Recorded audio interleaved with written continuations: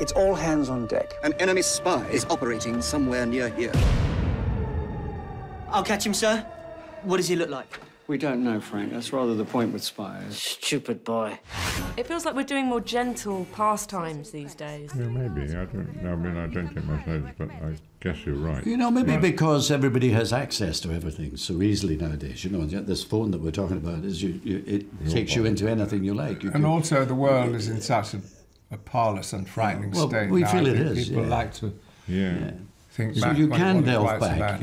You can delve back quicker and easier than we've ever been able to before. So there's a little bit of that, and it is powerless because we're also aware of how powerless. It's always been powerless, but we're really Not aware as bad of it as now. it is now.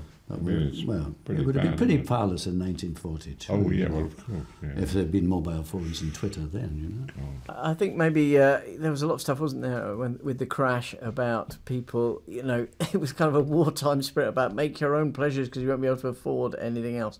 That may be true. I think maybe because our football teams are so, the football team is so bad that everyone's sort of like giving up on football and trying a different hobby instead. Maybe that's what's happening. I think it really is a lot to do with what we see and the images that we see and the hardships of other people. There's something comforting about, I mean, as funny as this is, as the movie is, it's kind of like a cup of Ovaltine, and you know, something just nourishing about it. You know, it's I'm all for that. I bought my daughter a whole bunch of those colouring books, and of course I spend my spare time doing it. I find it very therapeutic. It's like, what you're doing?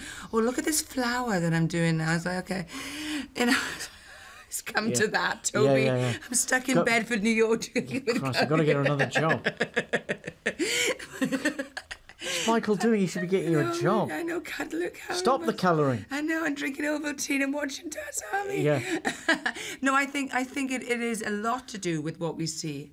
Really sad images, and I think anything to nurture us and to comfort us and to, you know, is what we need.